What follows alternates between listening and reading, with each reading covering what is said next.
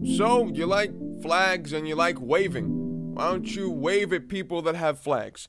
Hey guys, welcome back to TutsByKai. I'm Kai, and today we're back in Blender once again, taking a look at how to make a waving flag, and also we're going to put a texture on it, because you guys, all the time, you just ask me how, because I've done a flag tutorial before. We're going to be doing like a double dose of today, so we're going to make the flag, and we're going to put something on it. So let's get started real quick. We got stuff to do. So, hit delete on default cube. I'm so sorry. We're going to hit Shift A and add in a mesh plane, and then we're going to go ahead and hit SX to scale that on the X-axis just a little bit, make it a rectangle like that. Using the middle mouse button to click and pan around my scene there. Now we can hold down Shift and click with the middle mouse button to pan around like that. Now, with our camera selected, I'm going to hit Alt-G and Alt-R to clear the rotation and location. Then RX90 on my numpad and Enter to confirm that. Then G-Y to move the camera backwards like that. Perfect wonderfulness. Alright, so now we can go ahead and select our flag here by hitting, select our flag and then hit RX90 to rotate it 90 degrees on the X-axis. Left click to confirm that. Now, I'm going to go ahead and subdivide this a little bit. So we're going to hit Tab to go into edit mode. And I want to split this in half by using the loop cut tool over here. And then just click that and then just click once in the middle. Maybe once here, here, and then once right about there. Now, we have kind of even proportions a little bit. So I'm going to go ahead and go back to the selection tool here, double tap A, and hit, sorry, not I, right click, and then hit subdivide, and then hit subdivide again. So now we have a couple different little chunks here. I'm going to do it again. So maybe that many? That many looks pretty good. I'm going to go ahead and hit SZ to scale this down a little bit, just so they're squares, just so they're a little bit more squares. It doesn't have to be, it's just something I want to do. We'll hit Tab to go out of edit mode, and then we can go ahead and go to the modifiers tab here and add a modifier of cloth. Now we can go to the physics tab because it says we can't mess with the settings here. So we'll go down to the physics tab, which is this bad boy right here. And now we have cloth set up, so this is pretty cool. We could use soft body, but I'm going to use cloth today because I like using cloth. So we're going to go ahead and scroll on down to shape. We can undo cloth because we don't need that right now. Actually, we do need that. That's all of this whole thing. Wow, okay. Well, we can undo these physical properties. There we go. So now, we don't need that. That's what I was doing. All right, so in shape, we can go to pin group, and this pin group is what's going to help us actually pin the side of the flag. So I'm going to go ahead and go to back to the flag and hit Tab to go back in edit mode. I'm going to click one of these vertices over here and hold down Shift and Alt, and then just click, and it should select all those vertices all on the side there. So now I'm gonna go to the object data tab and go to vertex groups. Hit this little plus button. I'm gonna call this flag buddy pins. Yeah. All right. So we're gonna go ahead. That's a glorious name, by the way. It's the only name you're allowed to name it. You have to name it that. Actually, you don't have to name it that. I'm just joking. We're going to go ahead and hit assign on that. And all of these vertices are part of the flag buddy pins group. Just double click that. Just make sure it is assigned. Now, hit tab to go back out of edit mode. And in our physics tab here, we can go to the pin group. And now our pin group can be flag buddy pins. Now, if I were to play this animation, you can see that the flag now falls. But the vertices that we pinned do not. That's what we need. So if we didn't have this, whole thing would just fall. So if we put that pin group back, you see that now the flag is pinned to those vertices. Now, we have a lot of little jumbly jarbles with the little squares and stuff. So we can fix that up by going ahead and going to Object, Shade Smooth, and we can also go ahead and add in a Subdivision Surface modifier by going to the Modifiers tab here, and then adding a modifier of Subdivision Surface.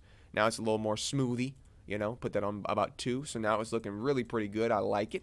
But our flag still has a little bit of things that I want to do to it. We can always mess with the settings around. So if you want to change how this works, you can go to collision. Make sure self collision is on so it doesn't go through itself, which is a big deal. Now your computer might have a little bit of problems with some of these settings, but don't worry about it. If you are, just undo the subdivision surface, undo some of these higher settings that we're doing real quick. But other than that, you should be all good to go. So you can bump up the quality, but I'm going to leave it the same way. I'm also going to turn the distance up of the object collision. So I'm going to go from 0.015 to 0.20. Yeah, looks good to me. And then we'll go ahead and turn all of that down because we don't need it anymore. And I'm going to go to physical properties, and I'm going to turn down some of this stuff. I'm going to turn the bending down to 0.3 and 0.3 on both of these instead of 0.5.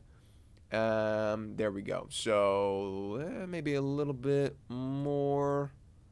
And I think the tension can go down too. So we'll take it from 15 to, let's just do 5, just cause. We'll do 5. And we can restart the animation. Every time you change something, you have to restart the animation. So don't worry about that. Yeah. I like it. I love it. I want some more of it. We're gonna go ahead and do.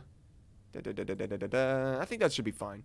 We'll change the stiffness because the stiffness. This is the stiffness of the pinning, though. We don't really want to change that too much. We'll leave it like that. It's got a little bit of a wrinkle in there now, so it looks pretty good. So if we were just making a regular cloth, we'd be done. But now we're making a flag, so I want to go ahead and make it wave. I'm gonna go ahead and hit Shift A and add in a. Where am I at here? I've forgotten what I was. Oh, force field. We're gonna add in the force field, and it's gonna be wind. Now, wind is great because it acts like wind. So we'll go ahead and that's like, yeah, wind is great because it acts like wind. All right, whatever. We'll just continue. We'll hit RY 90 on my numpad and GY to move it. GX to move it backwards like that. Now you can see if we have these little rings. If we go to the tab here that we actually not this tab. This tab. I was on the right tab. If we go to the physics tab for the force here, we can change the strength, and the strength will push those rings out. So now if I play this, you can see that about on 41, the flag will kind of not really wave enough, but we can, if we have to bump this up a lot for it to work. So we'll go ahead and do that. Now there we go. Now it's kind of getting affected by that wind, which is nice. You're gonna want to have to do something really high. So I'm gonna go with 1,000 for this. And then, you know, we can get that in those nice waving animations, just like how flags do in real life, which looks really great. I think this is probably one of the coolest things to do in Blender because it just looks so real, and I just love it so much. You can have a more windy day. You can even bump this up to 2,000. Oh, no, not 20,000. That's going to be straight across. Oh, boy. Not that. That's crazy. All right. Do 2,000, even windier day. Wait for it to steady off there. There we go. Even windier day, or you can just go with something low like 300 and get a very soft wind day, just a little bit woof in there. Maybe it's not that windy today. So that is that for the actual flag part. Let's go ahead and put this on 2000 here. So now go ahead and actually, if you want to do less and less, like have the wind come in and out, you can always animate this value by going ahead and selecting the force field, hitting I, hover your cursor over top of strength, hit I, and then move to a new place, like 60, and then move it like to 0, and then hit I. And you do that as many times as you need to. And now we have 2 keyframes. You can see that it will stretch down. The strength is getting smaller. You can't tell. Wait for it. It'll get there. There we go. It's going down, and then it'll go back up. Now you can see there's no wind whatsoever, so it's going to fall down. With our flag, we can go ahead and hit Tab, and make sure we have all these vertices all set and ready to go. Make sure you have more than one vertice, rather. And then go to the Material tab. Select this material right here by hitting this little box. On the side of this base color, we hit that little button, and then change this to Image Texture.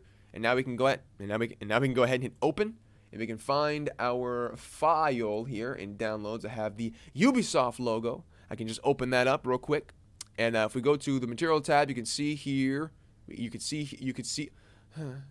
here that if I were to go, there we go. Now you can see that it doesn't look the best. That's because we haven't unwrapped anything.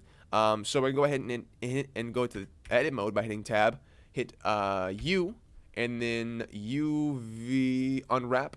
Now you can see it looks a little bit better. What we're gonna do now though is we're gonna drag our window into 2 by splitting this in half, and then changing this up here to the UV editor. Now this UV editor, you can see if I double tap A, we can select all those, and now if I scale this, hit S, X, I can scale that. Actually, I can just hit S to scale it up a little bit.